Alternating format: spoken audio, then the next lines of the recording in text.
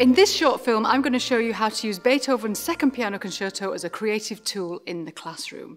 For this task, you need to gather together whatever classroom percussion instruments you have in school. And a nice variety is the best. But if you don't have anything, don't worry, you can do the whole task using body percussion and voice. If your class are new to using instruments, take some time to explore them, and there are several ways that you can do this. One way is to place instruments around the class, split your class into small groups, send each group to one instrument, and give them a couple of minutes to make as much noise as they want. This, of course, will be noisy and it will be chaotic. So put aside one instrument, a nice loud one like a big drum, and say that that's the signal for silence. When you sound that instrument, everybody must freeze, and then send the groups on to the next instrument, creating a kind of carousel. Another way to do this is to have your children sat in a big circle and to put two instruments in the middle of the circle. Then select two children to come forward and make a small conversation using those instruments. The rules for this are simple. They can do whatever they want so long as they take turns, just as if they're talking. And then you can swap children in and out, take instruments away and add more instruments, and spend quite a bit of time doing this. The whole thing can be done without any instructions. You can do it all in silence. Whichever method you use, make sure that you have some feedback time. So ask your children questions like, what was their favourite instrument? Did anything surprise them? Did they invent any new sounds? You might also want to put in place a few simple rules, such as don't play when anybody's talking, put the instruments down when you want silence, and of course have a signal for silence yourself. My favourite is to just put my hand in the air and to wait until everybody stops, even if it takes all day. Children will soon realise that they're wasting valuable playing time by messing around.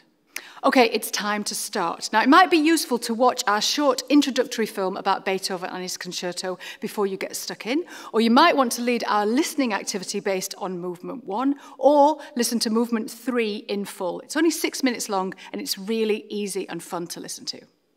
I'm joined by 3 amazing players from the Scottish Chamber Orchestra. They're going to introduce themselves. Hi, I'm Louise and I play the timpani. Hi, I'm Sua and I play the cello. Hi, I'm Gordon. I play the violin. Explain to your class that you're going to make a piece of music with a magical shape called rondo. Rondo is a shape where one idea keeps returning, and to get that idea into the children's heads, lead this quick warm-up. So I need a gesture or a sound from somebody. Okay, I'm going to call that A. I need a different gesture or a sound from somebody. That one's B, and I need one more. Great. So we're going to put them into this order. A, B, A, C, A. Off you go.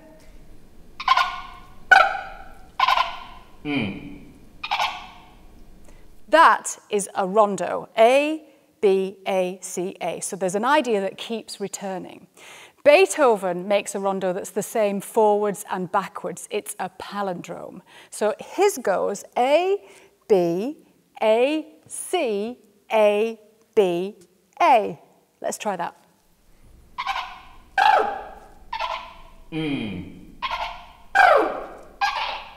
So we've just made a piece with the exact same shape as Beethoven. Now, this is a chance for you to get the instruments out and to try this on instruments. There's 2 ways of doing this. If you've got lots of instruments, give one instrument to each child, split them into groups of 3, and ask them to recreate what we just did. If you've got lots of instruments that are the same, split your class into 3 big groups. So you might have one group that are all on drums, one group that are all on recorders, for example, one group might be stuck with body percussion and voice, and then build up your rondo using the full class. So can we make a rondo on these instruments?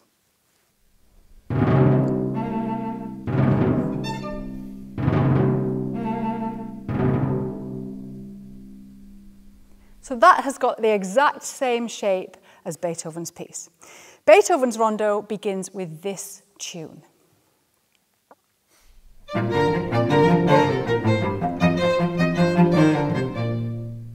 Now, I am super lucky because I've got these 2 amazing players sat here with me now. If you want your children to hear that, then just play them this clip. Or you can play them the full orchestra playing the beginning of the rondo like this.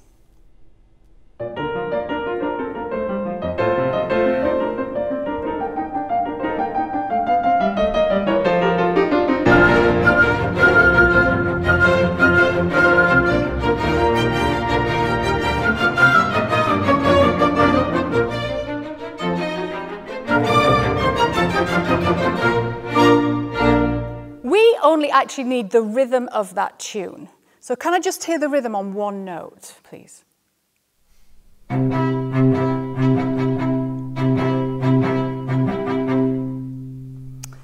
You need to teach that rhythm to your children. A really good way to teach rhythms is to use words. When we use words, we start to engage our memory, and it makes the rhythms a lot more tangible than just clapping or body percussion. So the words I'm going to use are these. Rondo rhythm keeps coming back. Rondo rhythm keeps you on track.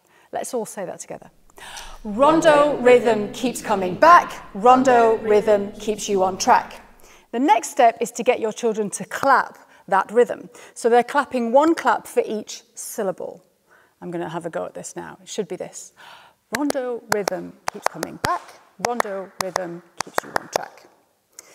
Now, this is all sounding a bit complicated already, isn't it? So it's time to get the instruments out. And I would suggest they just play that rhythm on their instrument however they want, just to get that into the room.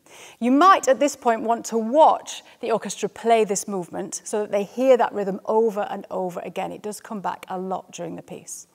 If you've got instruments that have got notes on them, I suggest that you stick to just the white notes and just C, D, E, F, and G, or even just a fewer of those, just C and E. This is what it sounds like just using one of those notes.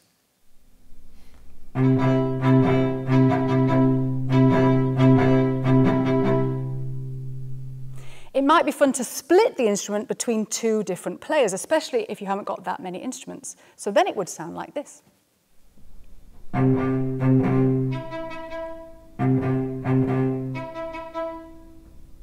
If you've got lots of drums or unpitched percussion in your class, you might want to add a pulse. So Louise is going to add a pulse on top of what we've already got.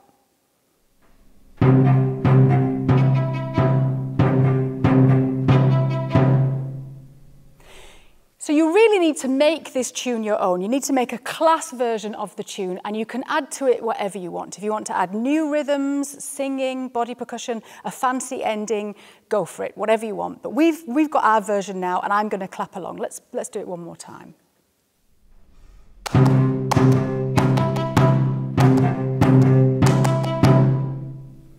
And make sure that you name that Section A. You might even want to write on the board a list of events, what happens and who's playing what, because you don't want the children to start swapping instruments at this stage. Then split your class into two teams and name them B and C. And their job is really simple. They just have to make a short contrasting section. So they can do whatever they want so long as it contrasts with what you've already got. So if what you've already got is loud, they might want to do something that's soft. If what you've already got is fast, they might want to do something that's slow. If you're really excited about using different pitches, you could move from C, D, E, F, G to black notes if you've got them, or you could move just up a bit to G, A, B, C, D. Or if that's too complicated, don't worry about it. So we've had a go at this. Louise and me have made a B section. I'm using a chime bar now. Our B section sounds like this.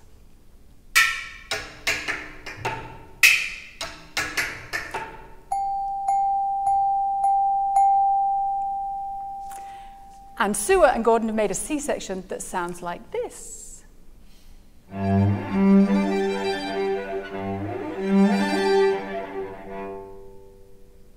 So now we've got everything we need to make Beethoven's palindrome rondo. So let's really make sure we know what we're doing. With your children, it will be an A section that's played by everyone. Then a B section, which is played by half of the class. Here it's just me and Louise. Then we're back to the A section, that's everyone.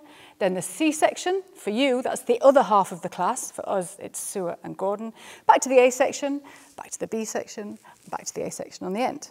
If that seems complicated, play this game. Put your hand up when I say the bit that you're in. A section. B section, A section, C section, A section, B section, A section. We're in almost everything.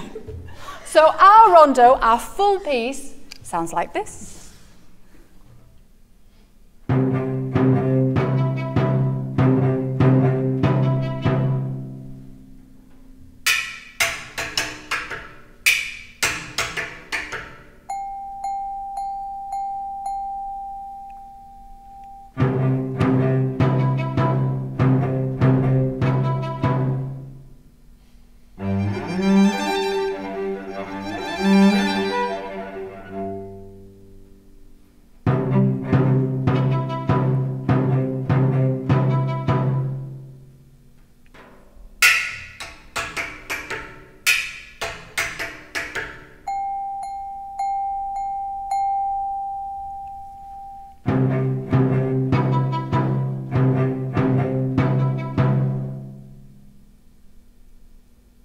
So if you follow these steps slowly and carefully with your class, you will create a piece of music inspired by Beethoven's Second Piano Concerto and using the magical shape of a rondo. And when you've done all that, record it or perform it to another class, or you could even do a class assembly where you tell everybody about this amazing man called Beethoven.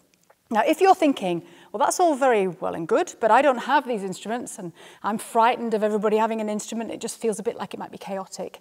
You can do this whole thing just using body percussion and voice. And so to prove it, we're going to put our instruments down or put them safe. Can we make that full rondo just using our bodies and our voices? Shall we try it? The full piece. Let's go.